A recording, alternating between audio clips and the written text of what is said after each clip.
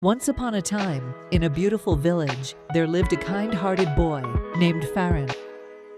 Farron loved helping others.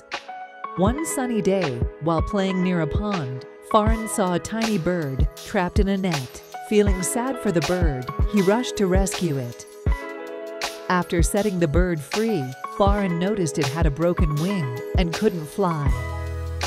He decided to take care of the bird, making a cozy nest and feeding it every day until its wing healed. As days passed, the bird became Farron's friend. One morning, the bird flapped its wings and flew away. Farron felt a bit sad seeing his friend leave, but he was happy that the bird could fly again. A few days later, while walking in the woods, Farron fell into a deep pit. He tried hard, but couldn't get out. Suddenly, he heard chirping above.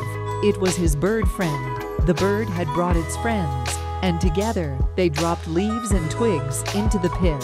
With their help, Farron climbed out of the pit. Farron was grateful to the birds for saving him.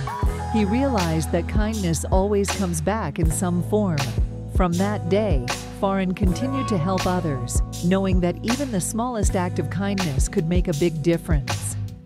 The moral of the story is, when you help others, you might receive help when you need it the most.